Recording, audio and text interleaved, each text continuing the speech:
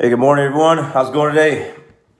Coach Danny Alvarez here with another, Coffee with Coach episode on this awesome Monday morning. It's Memorial Day, so I know a lot of people have the day off, but that doesn't mean we have the day off from putting in work. Morning, Mr. Ted. So, so again, these videos, if you didn't wake up on the right side of the bed this morning, that's exactly what these videos are for. Help put your mind in the right place, get you on the right side of the bed so that you can make things happen for the rest of your day, or at least try to. So again, lately, like I've been talking about, been listening to, these certain one or two videos with the David Goggins videos. And he's talking about the 6-minute ab routine. And it's funny because in the interview, he laughs, and the other guy that's interviewing, he laughs as well. And he's like, everyone's looking for that 6-minute ab routine. The shortcut, the hack, the way to just somehow cheat the system to get to an end result, to get the goal that you want. And, they're laughing because that's not the way it works. That's not the way it works. And then I remember reading something in this, the Jocko book here, Discipline Equals Freedom. And it's the way, the discipline, and it's the same thing. So again, these guys have so much in common. Obviously, they're Navy SEALs, whatever. The things that they've done and been through, and the kind of mentors they've had and stuff like that. A lot of stuff sounds the same or is the same. So, like the Jocko right here, it says, the way of discipline. People look for the shortcut, the hack. If you came here looking for that, you won't find it. The shortcut is a lie. The hack doesn't get you there. And if you want to take the easy road, it won't take you to where you want to be. Stronger, smarter, faster, healthier, better, free. To reach goals and overcome obstacles and become the best version of you possible will not happen by itself. It will not happen by cutting corners, taking shortcuts, or looking for the easy way. There is no easy way. There is only hard work, late nights, early mornings, practice, rehearsal, repetition, study, sweat, blood, toil, frustration, discipline. There must be discipline. Discipline, the root of all good qualities, the driver of daily execution, the core principle that overcomes laziness and lethargy and excuses. Discipline defeats the infinite excuses that say, not today, not now, I need a rest, I will do it tomorrow. What's the hack? How do you become stronger, smarter, faster, healthier? How do you become better? How do you achieve true freedom? There is only one way, the way of discipline. So yeah, guys, I can relate to that in so many different ways. The harder you work for something, I think anyone that is on here or that will catch this later at some point, that's got to an end result, whatever it is, on the mat, off the mat, school, whatever the goal you had in mind, and you gave up everything, sacrificed so many things, weekends, friends, family members, parties, this, that, whatever, you can appreciate that end result. When you get there, it means so much more than when it's like handed to you, when it's given to you. When you just found an easy way to get somewhere, it doesn't hold the same value. The weight isn't the same. You're not going to cherish that the way you would if you had to cry a lot to get there. You had to bleed a lot to get there. You had to, just feel a lot of pain and suffering to get to a goal. When you get there, it means so much more. I can use that in so many different ways. I can use that with my business. Alvarez Jiu-Jitsu has been, it's 12 years now. We've been open for 12 years.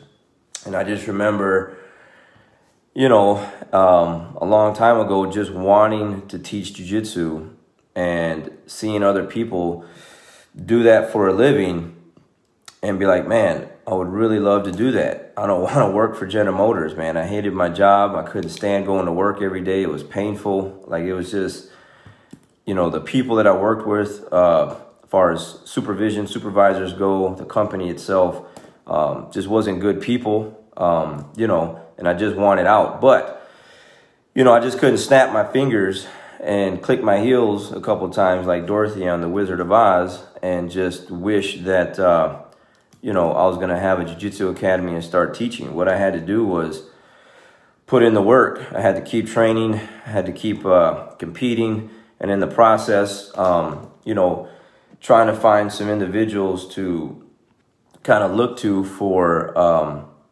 how to do a business, you know, how to run the school, this, that, and the other.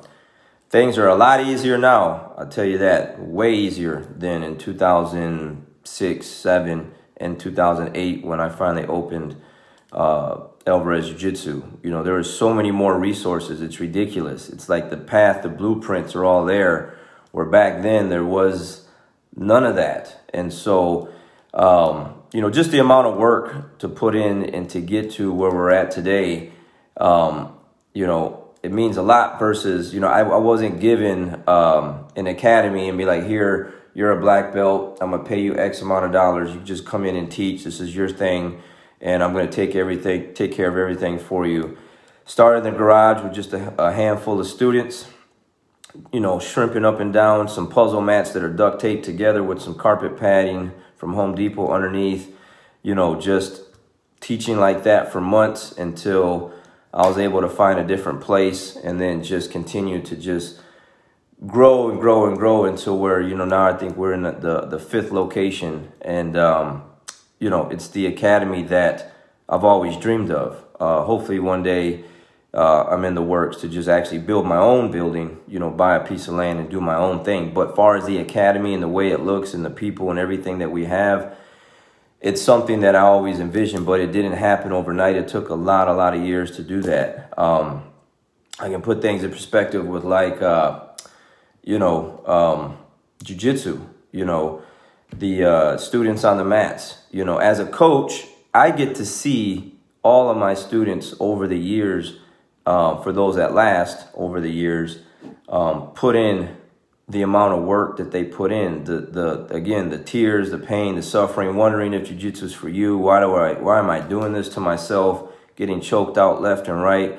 You know, there's students that I've seen come in my doors where, man, they just get it. You know, some students just get it. They're like a sponge, man. They just pick everything up, and it's kind of easy for them, you know.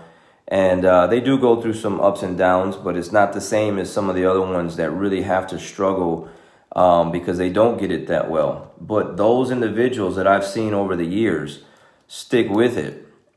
Who they become inside, going through that process of that pain, that suffering, those tears, those questions, questioning yourself and doubting yourself, but keep coming back for more.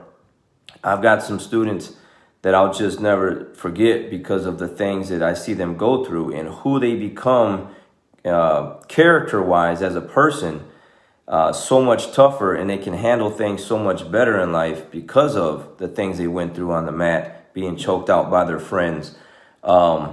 It's just really good stuff. And when they do come across some heartaches and some pains after they've been through all that, they can handle it a lot better. Then I've seen those students that did pick it up really well, really fast. And when they did come up short on a goal, tournament-wise or whatever the case, they broke down right away.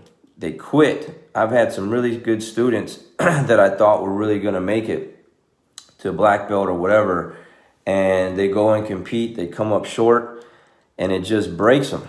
It just breaks them because they just aren't used to losing like that versus the other ones that are used to, that got used to losing because that's just kind of the way they had to go to get through where they're at. When they did lose, it was just like another day on the mat. They dusted themselves off, they picked themselves up, and then when they got to those goals, you could just see the how much more it meant to them versus the ones that I saw where it was just kind of easy for them and stuff like that, you know. So definitely don't look for the 6-minute ab routine, man. You know, the shortcut, the hack. It's going to take of, like you said here, A lot of hard work, late nights, early mornings, practice, rehearsal, repetition, study, sweat, blood, toil, frustration, and discipline. And if you do jiu-jitsu, like a lot of you do that are watching this, then you know it's one of the hardest things that you've ever done in your life. You know, I've had so many students say, oh man, you know, I used to be this athlete, or, you know, really good in this sport and that sport. And when they come to jiu-jitsu, they thought they were going to be able to do the same thing. They weren't. And it really broke them down, and it really made them question, you know, is this something they want to continue doing? And so jiu-jitsu will test you like that. Again, some people will look for that you know, that shortcut, that hack to get to that goal. And then some people, you know, will embrace the heartaches and the pains and the suffering that it takes to get to a goal, and that's what you have to do. So if you're out there, you're looking for that 6-minute ab routine, you're looking for a way. 6-minute ab routine is just an example of like a, you know, analogy of like, you're just looking for the shortcut. You're looking for an easy route to the goal that you want. Don't take it. Don't take it. Take don't take the path of least resistance. Take the path, go upstream, and find the most difficult way to get things done. So when you get to that end result, when you get there, man, you'll never want to let it go. You'll never want to let it go, because you know how hard it was to get there, that you'll protect it with everything you got. You know, you protect it with everything you got. And the same thing with this business. I worked so hard to get to where we're at. And, you know, with the situation that we're going through right now, that's why you see me on these videos every day. It's why you see me doing what I'm doing. Not going out without a fight. I worked too hard to get here. And there's just no way I'm just going to lay down that easy and then just give up all this work, all these years to get to where I'm get to, and then just be like, yeah, man, it doesn't mean that much to me. I'm just going to let it go. No way. So no 6-minute ab routine. Find the hardest route to go through so that when you get there, you know you really got there. All right, you guys have a great day. We'll catch you on the next one. See ya.